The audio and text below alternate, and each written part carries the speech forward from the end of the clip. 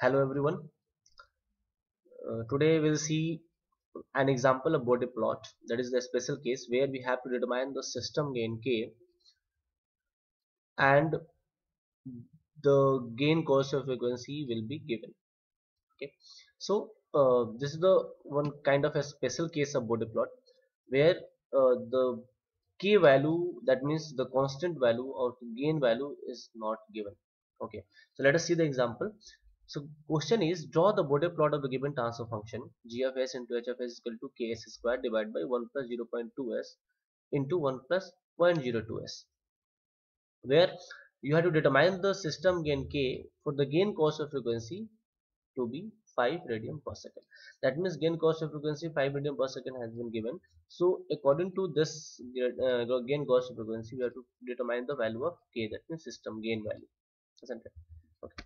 So solution. So there is only little bit change of the solution of such kind of questions, where what we'll do in first step, initially we'll assume k is equal to 1.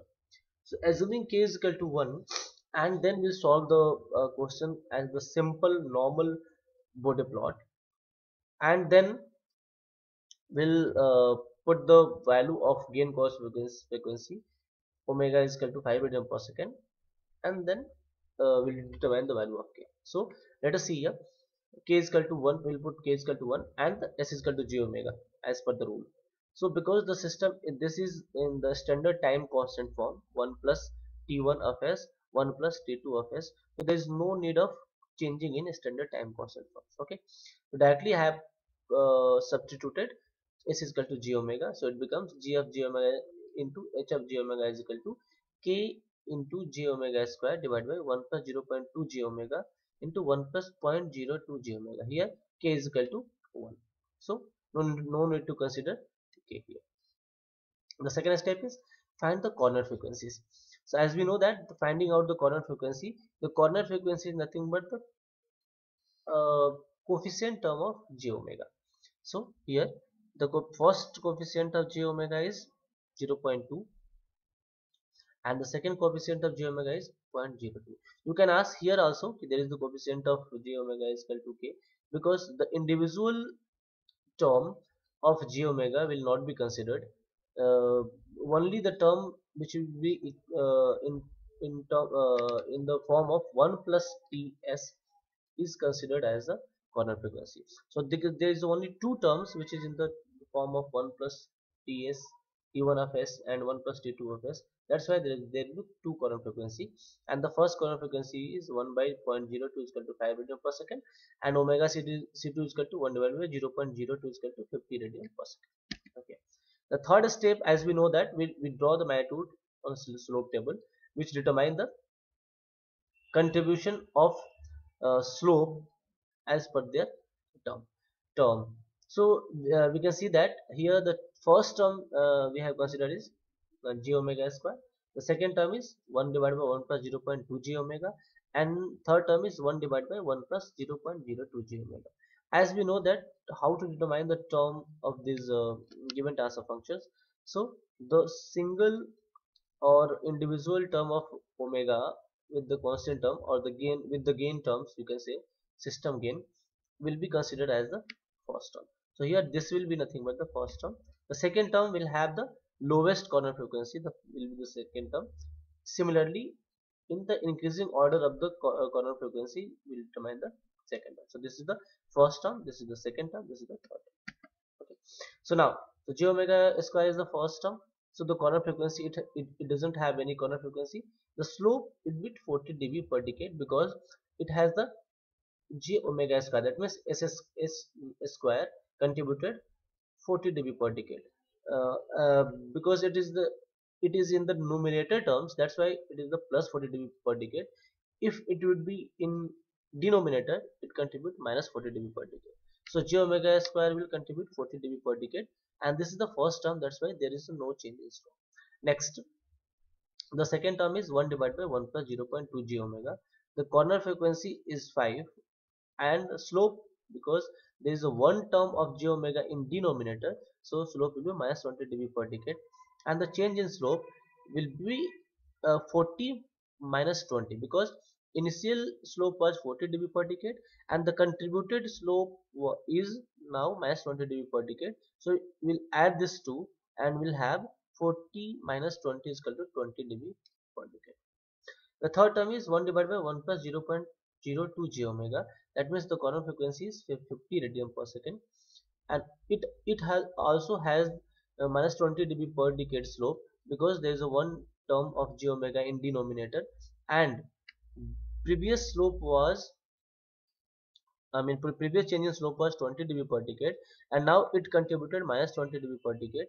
The total change in slope will be 20 minus 20 is equal to 0 dB per decade. That means in this case we add the slope, isn't it? Means we can say that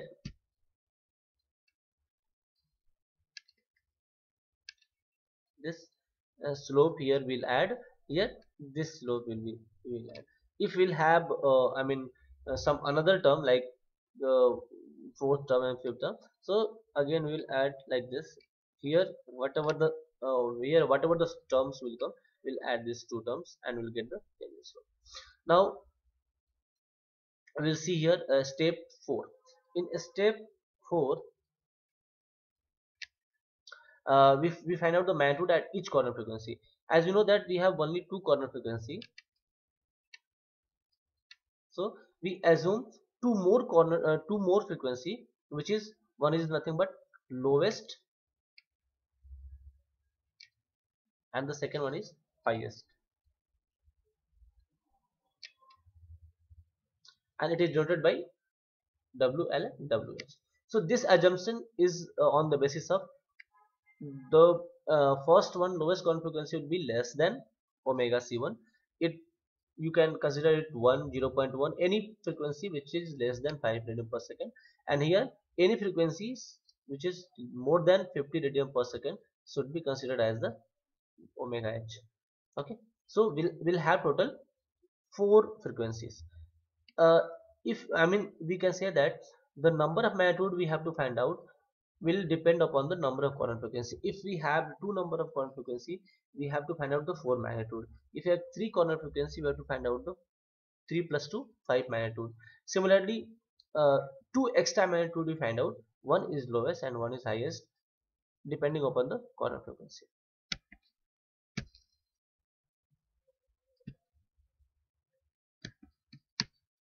So next term, step 5. So in step 5, what we'll do, we find out the magnitude at each corner frequency and each frequency. So first one is a magnitude at 1 at omega L is equal to 1. So at omega L is equal to 1, the formula for this one is 20 log first term, and it will be continued for first two frequencies. So 20 log first term at omega is equal to 1.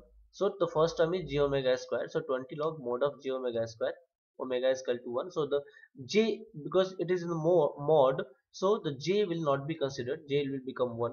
So the value of omega will put 1 here, and 20 log 1 is equal to 0. Similarly for M2, again the same formula will continue here. 20 log first term at omega is equal to omega c1 is equal to 5. So the place of omega will put 5 here. So 20 log again mod of j omega square, and it becomes 20 log 5 square. That means 20 log 25 is equal to 28 dB. Similarly for the third, yani ki after third magnitude, after second magnitude, the formula will change and it will continue till the last. That means the formula is change in slope between omega c1 to omega c2, because still omega c1 we have found out. So omega c1 to omega c2 into log omega c2 by omega c1 plus the previous magnitude, that means 28.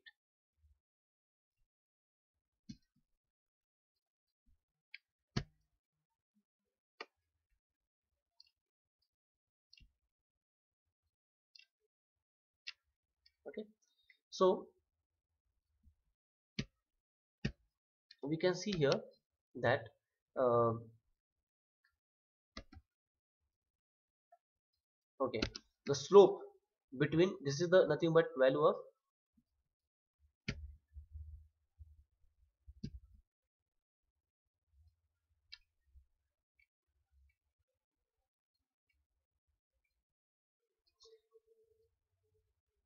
So okay, so we can see here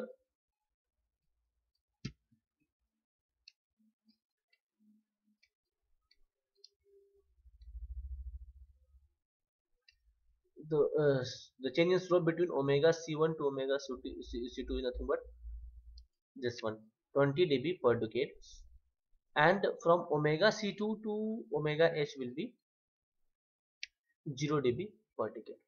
That means uh, in this case, while finding out the magnitude, in this case finding out the magnitude, so the slope change in slope between omega c2 to omega c2 will be 20, and log omega c2 value is 50 and omega c1 value is 5, and plus the previous magnitude 28 dB, so it becomes 48 dB. Similarly, the same formula will continue hereafter. Change in slope between, here there is a some changes. I've done some mistake here. It is omega c2,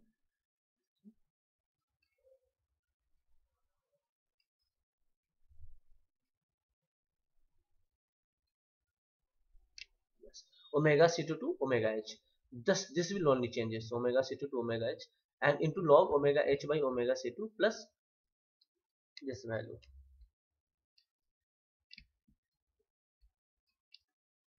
Okay, the previous magnitude is 14. So the change in slope between this one, change in slope between omega h to omega c2 is nothing but this one, uh, 0 dB per decade. So here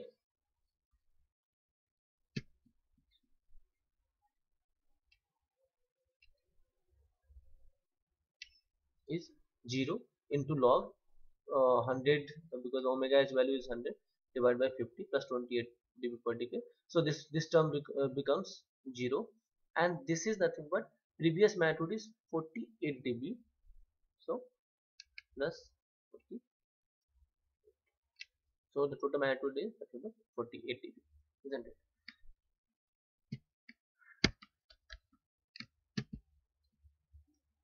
So the next step is we'll plot this value.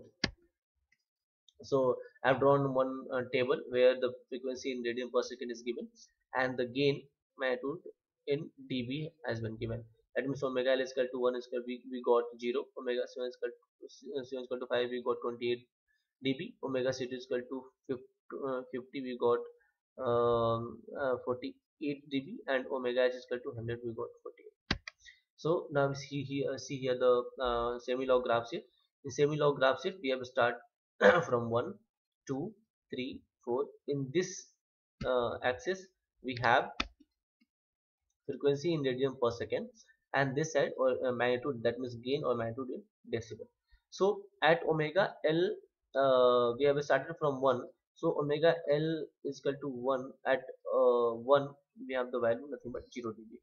Omega C1 at 5, the value we have is nothing but 28 dB, and omega c2 is equal to 50. This is the 10, 20, 30, 40, 50. We have the magnitude 48, and omega h is equal to 100, also we have the magnitude 48. So we have just draw through the sketch, we have matched this uh, point, and we have drawn the original.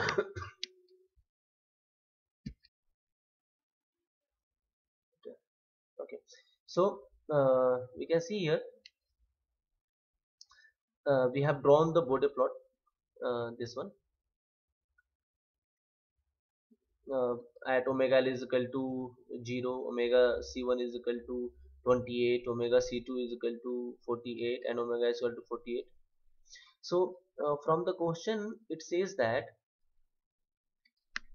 gain crossover frequency should be 5, so that find out the value of k. So we know that the gain crossover frequency is nothing but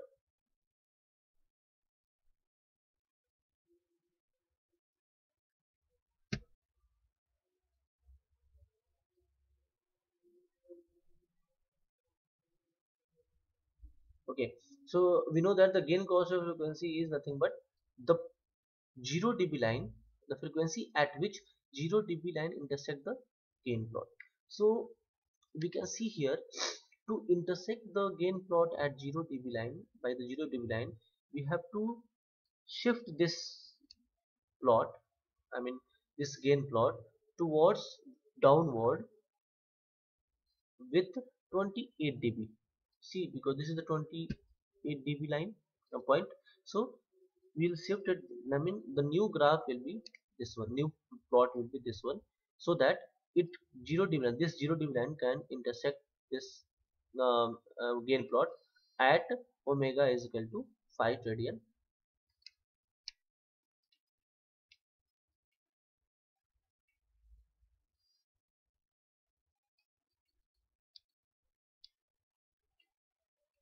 per second, isn't it?